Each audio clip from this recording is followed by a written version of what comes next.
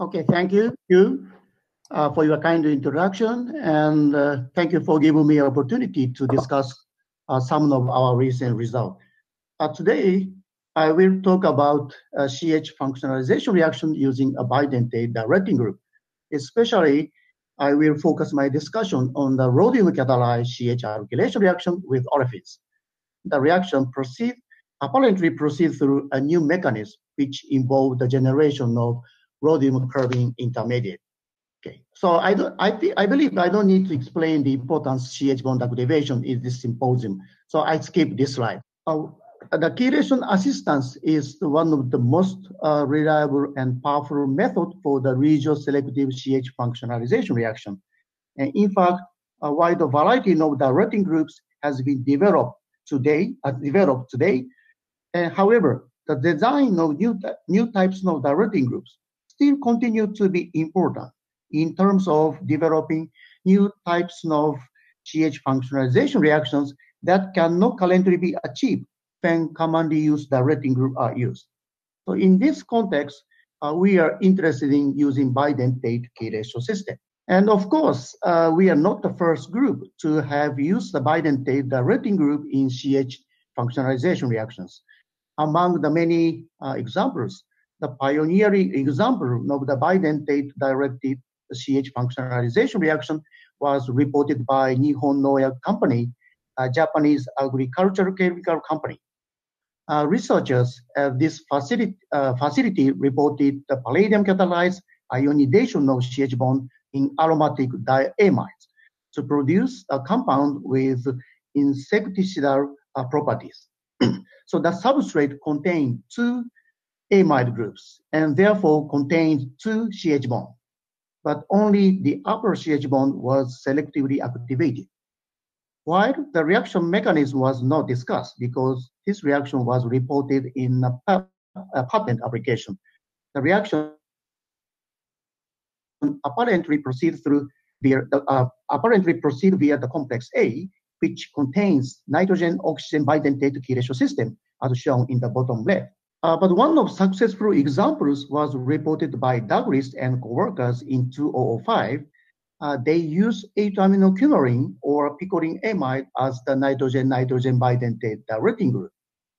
Remarkably, they were able to achieve catalytic activation of unactivated sp3 CH bond, which was difficult to achieve in the year 2005 and continued to be challenging today. And so nevertheless, a bidentate chelation assisted CH functionalization reaction had remained a relatively undeveloped area of research when we initiated this project. So we started this project around 2008, and there were only 3 papers dealing with this subject, and all 3 involved the use of palladium acetate as a catalyst. In 2009, we reported the first example of the ruthenium zero catalyzed reaction using bidentate chelation system. So this is a reaction we reported in 2009. So the reaction of aromatic amide that contain pyridinyl methylamine moiety as the nitrogen-nitrogen bidentate directing group with carbon monoxide in the presence of tri-ruthenium dodecacarbonyl gave squishing imide as the carbonylation product. And remarkably, this new developed system was also successfully applied to the carbonylation of unactivated sp3 CH bond in aliphatic amides. So encouraged by this promising result, we were prompt to pursue this type of chemistry further. So in subsequent studies, we reported the first use of Nico 0 in 2011 and ruthenium 2 and Nico 2 in 2013 and rhodium 1 complexes in 2014 as catalysts in CH functionalizations using a bidentate chelation system. Since then, the number of studies related to CH functionalization reactions using a bidentate chelation system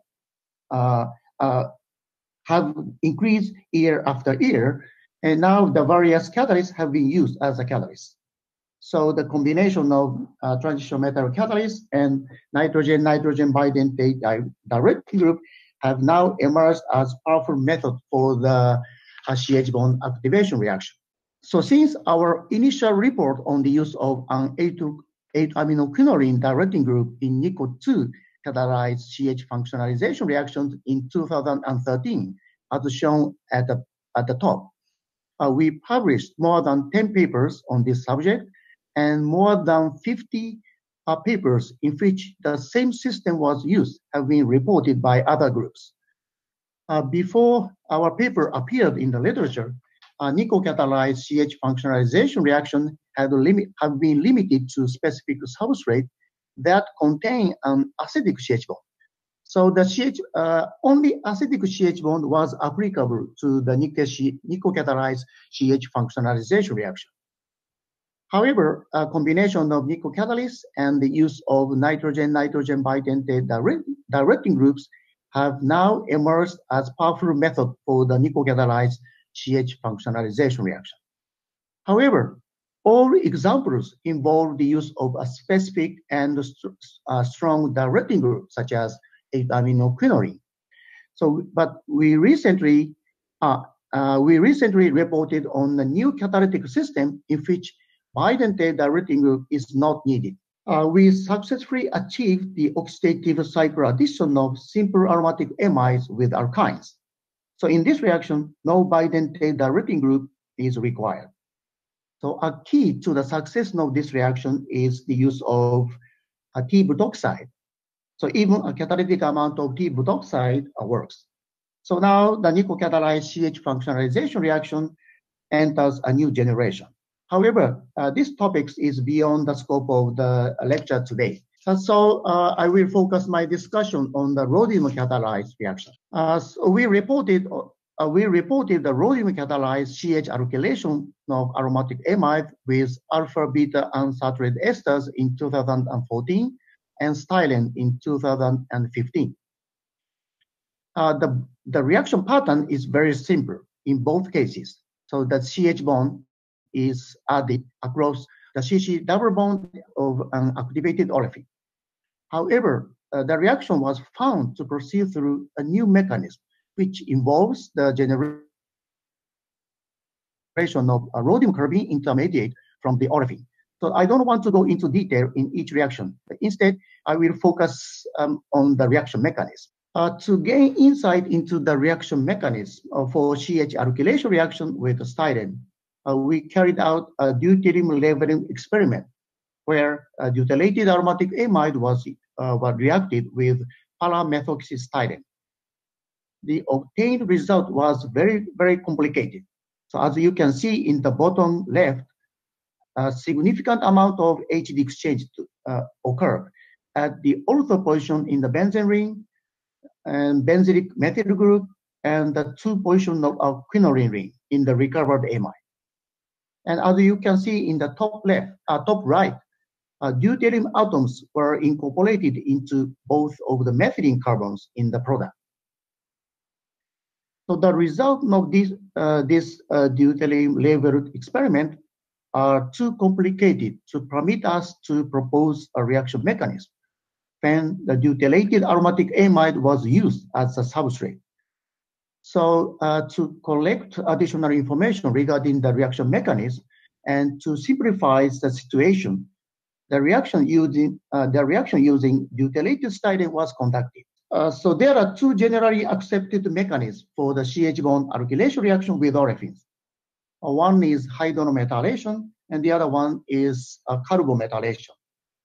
And if the reaction were to proceed through a hydrometallation or carbometallation process, the proton content in the methylene carbons in the product should be 0H at the alpha position and 1H at the beta position.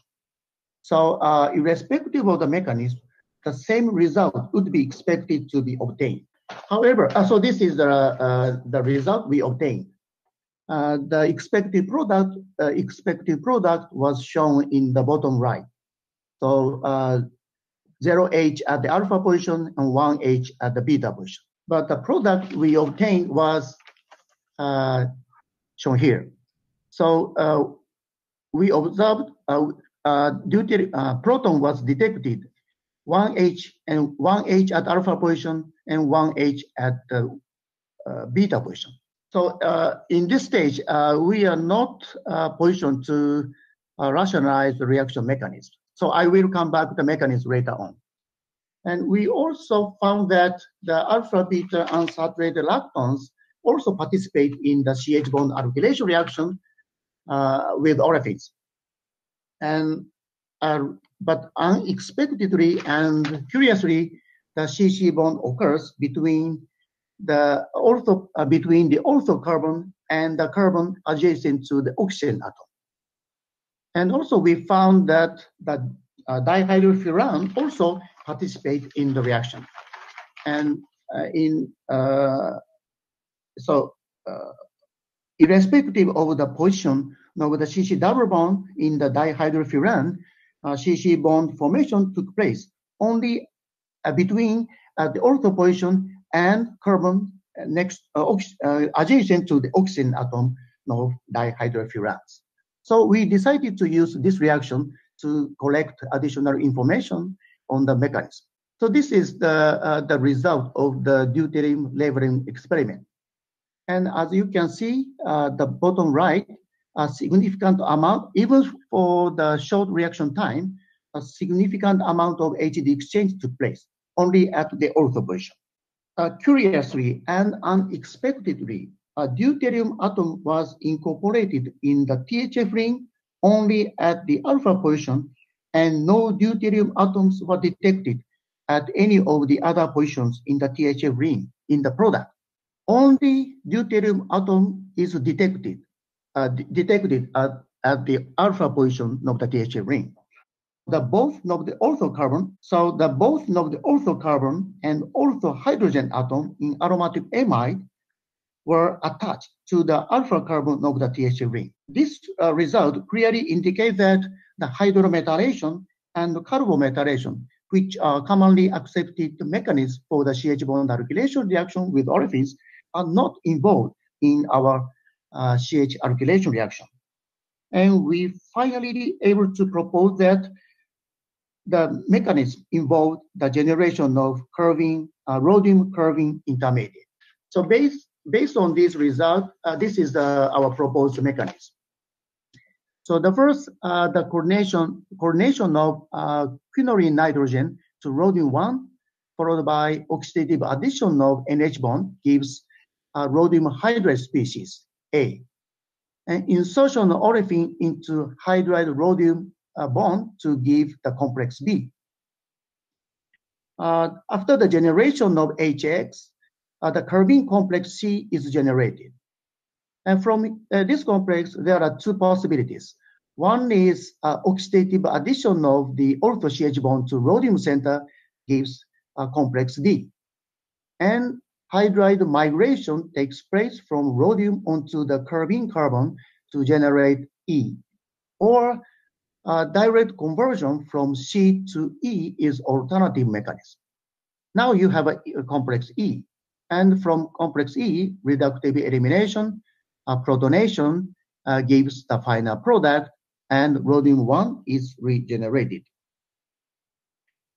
So this proposed mechanism involving the generation of rhodium carbene complex is consistent with the deuterium leveling experiment, deuterium leveling result, in which ortho carbon and ortho deuterium atom both were attached to the same carbon of THF ring. And this proposed mechanism is also supported by the experimental result using styrene D8. So in which one deuterium atom is missing from the product because it is eliminated as a DX from the complex B. And of course, we have no direct evidence, but so we decided to collaborate with theorists, and now we have a collaboration with Professor Pendew, University of Pittsburgh, United States, and according to their preliminary calculations, our proposed mechanism is energetically feasible, and according to their preliminary calculation, the generation of carbene complex is the rate determining step. So we found that acrylic ester, styrene, alpha beta unsaturated lactones, and malate imide also participate in this CH bond alkylation reaction. So next, I move on the norbornene. There are 40 or 50 papers on the CH bond alkylation reaction with norbornene. But except one specific examples, all examples involve the exoselective reaction. But in our reaction, we observe the formation of, we observe the endoselective reaction. And after the optimization of the reaction conditions, we obtained endoselective, the ratio, endoselectivity was around 14:1.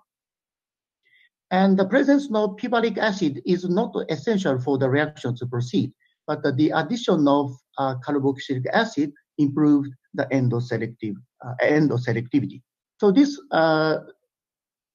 so I don't want to go into detail, but in all cases, endoselective product were obtained as a major isomer, and not only norbornene, but also benzo-fused norbornene, naphthalene-fused norbornene, or the other compound also participate in this CH bond alkylation reaction, and in all cases, endoselective reaction was observed. So in this slide, I will show you why we obtained endoselectivity. So so we generate carbene complex, and oxidative addition of ortho CH bond gives the hydride rhodium species, and H migration takes place from exophase because exo is accessible. Now you have a carbon rhodium bond endo, and reductive elimination in retention manner gives endo product. Today, I talked about the rhodium catalyzed CH alkylation reaction with olefins. So, so hydrometallation or carbometallation, which are generally accepted mechanism for the CH bond alkylation reaction with olefins, but what is not involved in our CH bond alkylation reaction. But the reaction apparently proceeds through a new mechanism that involve the generation of rhodium carbene complex from olefins. So I would like to thank all of my coworkers, especially the people whose names are highlighted in red. Dr. Kaname Shibata initiated this project, and he found the reaction with alpha beta unsaturated esters and alpha beta unsaturated lactones. And the reaction with styrene was contributed by Takuma Yamaguchi, and endoselective reaction with norbornene was contributed by Satoko Natsui. Today, because of time limitation, I had no chance to discuss his chemistry, but Chinese student, Mr. He, is also involved in this project. So I would like to thank all of my coworkers. And finally, thank you for your kind attention.